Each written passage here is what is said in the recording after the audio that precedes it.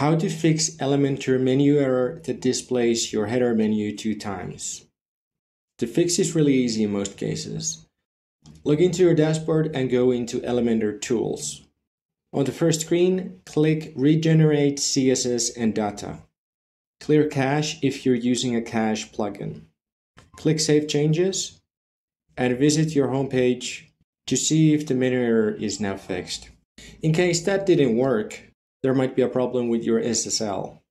Check from your settings that your URL has HTTPS before your domain name, if you have an SSL certificate enabled on your hosting.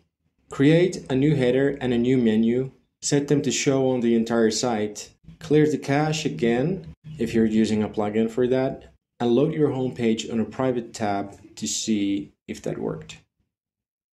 I hope it helps.